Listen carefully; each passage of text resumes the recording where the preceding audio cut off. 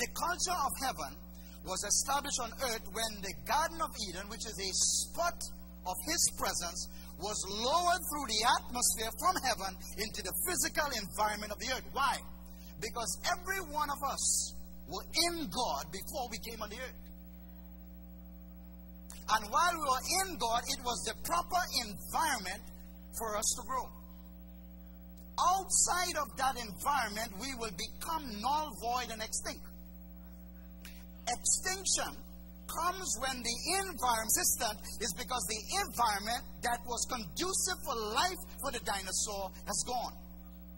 So as the environment begins to disappear, the species and the living creatures that live in that environment will disappear also. Come, send a kiss for science again. I am from the world of science. Hallelujah. Watch this carefully. When God created and designed this earth, He put 21% oxygen within the atmosphere of the earth. There is an area that we live in that is called the troposphere. The troposphere is very, very thin, about 6 to 24 miles. Very, very thin. He put also 1% of other gas like argon and helium and so forth. And then He put 78% nitrogen to make up the atmosphere. You would think, my Lord, what's happening with God? We need a whole lot of oxygen. But He knew how to balance the planet so that you and I could live. Now, there are lots of activities that must take place between the heavens and the earth to produce the perfect environment for life. And a lot of activities must also take place between the atmosphere and the environment to maintain life too as well. Oh, this thing is going to get good. Touch your neighbor and say, this is going to get good. You're never going to be afraid of Satan again. Hallelujah. So now, we have the troposphere, the stratosphere, the mesosphere, the thermosphere, the exosphere, and so forth. Amen? You might say, well, amen. That's for speaking in tongue. We are polluting our planet, and our planet has its own language that communicates with each other for the maintenance of the proper environment to sustain and maintain God's price creation us. So what happens is that as we begin to pollute and we increase greenhouse gases, the earth, America, begins to communicate with Africa. And sometime around Puerto Rico, and sometime around the Caribbean islands, and say, Florida is in trouble. We need water. We have too much pollution in the air. We need to remove the pollution from the air. So tell you what, Africa, shout Africa. Send me some rain. You never ask for a hurricane, you know. It's just when the rain begins to cross the sea, it gets the energy from the water when it's hot. But it really and truly, it doesn't want to come and bring all that heavy rain. Now, it depends on the amount of pollution, the rating of or the category of the hurricane increases.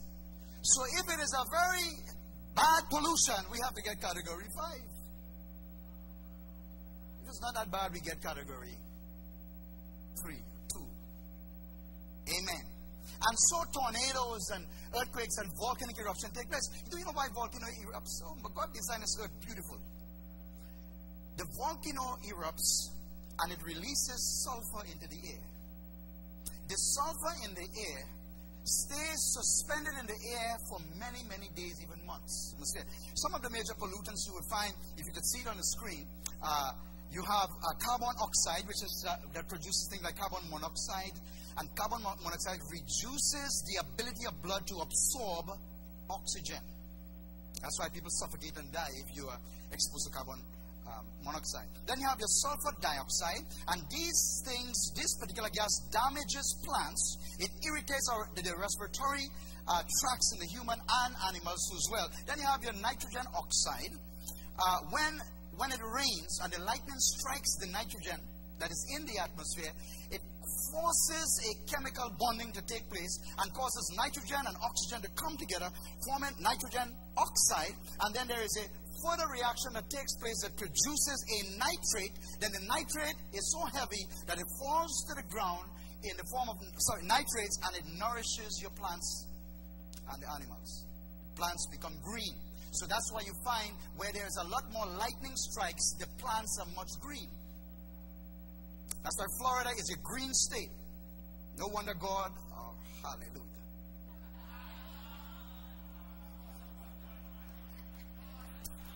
Lives. Hallelujah.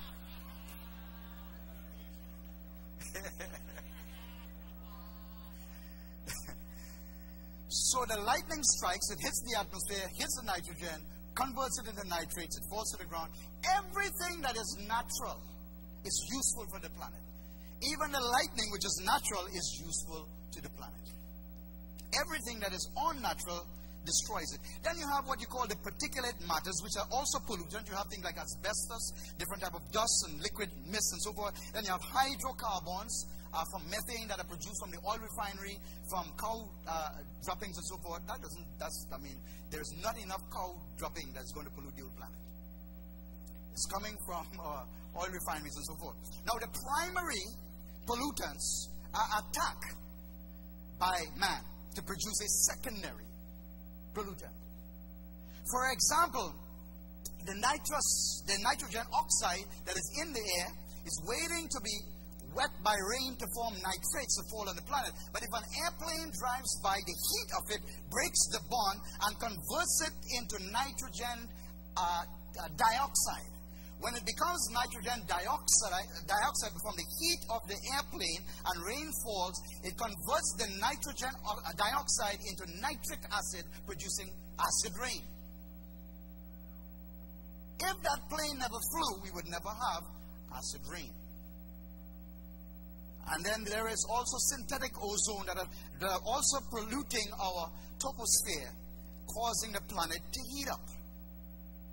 Amen. You have sulfur trioxide, and sulfur trioxide, the same thing happens again and again. It converts into sulfuric acid, and you have a war of acids in our atmosphere. In Leviticus chapter 10, verse 1 and 2, it says, Now Nadab and Abihu, the son of Aaron, each took his censer and put fire in it, and laid incense and offered an unholy fire before the Lord, such as he had not commanded them. So there's some stuff that we are releasing into the air that God has not. Our fire had to come from the presence of the Lord and devour them, and they died before the Lord. I wonder if we are releasing unholy fires every time we drive our motor vehicle. We're dealing with the atmosphere, amen? How is lightning made? Lightning is made this way. When the moisture of the hot air rises up, it goes through the troposphere, reaches around the stratosphere, and it begins to cool down. And when it cools down, it begins to form clouds. When it rises from the earth, it rises as a negative charge. When it collides with the atmosphere in the heavens, where it cools down, it collides with a positive charge. There is a sharing that takes place between the negative and the positive, producing a lightning. That lightning strikes and produces the nitrates, and so there is an ecological balance on the earth. My Bible tells me, behold, I see Satan fall like lightning. It is very important for Satan to fall every time. Because every time he falls, it's like lightning being produced, producing nitrates for the nourishment of the inhabitants of the earth.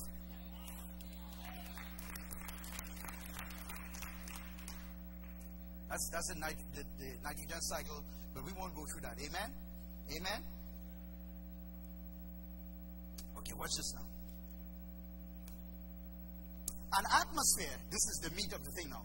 Amen? Are you ready for this? Get ready to write now, right? We set the foundation. This is it now. An atmosphere is controlled by whatever comes into it, whether it is invited or uninvited. It is affected by it.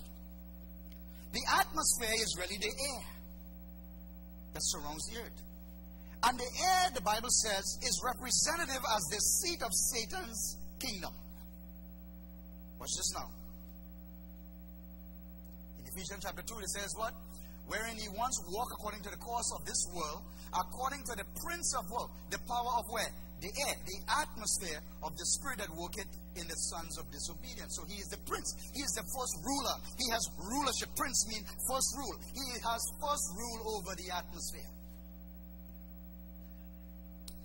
But in Matthew chapter 16 and verse 19, God says, but I will give you the keys of the kingdom of heaven, that whatsoever you bind on the earth. Now stop right there.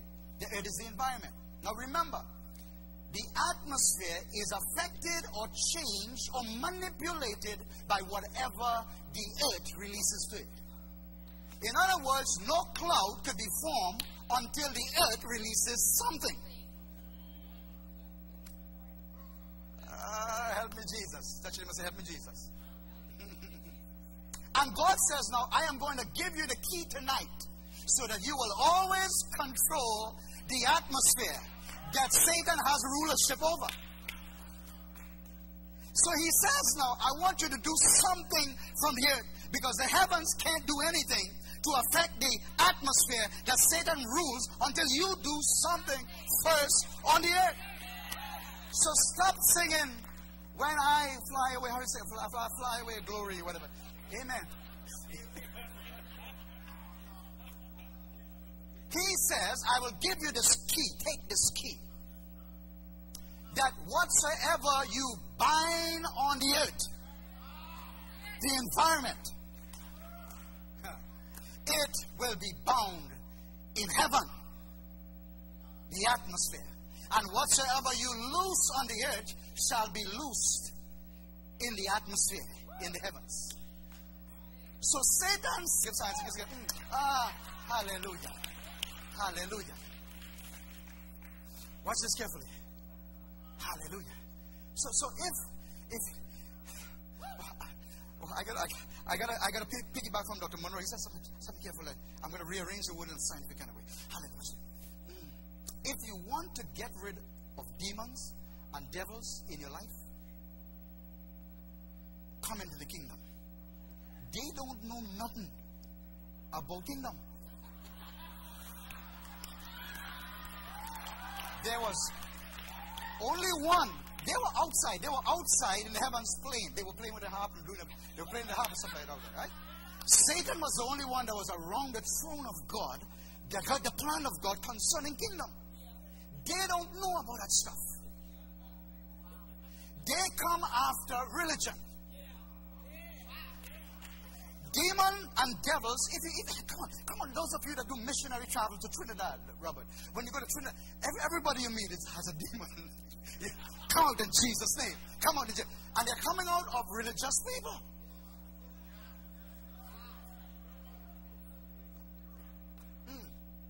Now, the other problem that Lucifer has is that he is not omnipresent. That means he can only be at one place at one time. So if he to release the atmosphere of the presence of the Lord, when we worship, just like the angels worship around the throne room of heaven continuously, day in and day out, the elders are bowing before God continuously, day in and day out. There is an atmosphere, there's a presence that is there. When we do the same thing just like them, we have an extension of heaven here on the earth. Because the same thing that is in heaven is here on the earth. So we provoke and we invoke and we influence and we force heaven to extend itself into the environment, and we change the atmosphere in the process of doing so with the right culture. Praise and worship is a cultural law of the kingdom that reproduces heavenly environments and atmosphere wherever it is applied. So let us bring heaven to earth. Hallelujah. Hallelujah. Watch this. So the key for changing the environment and the atmosphere is praise and worship. Judah, the Bible says,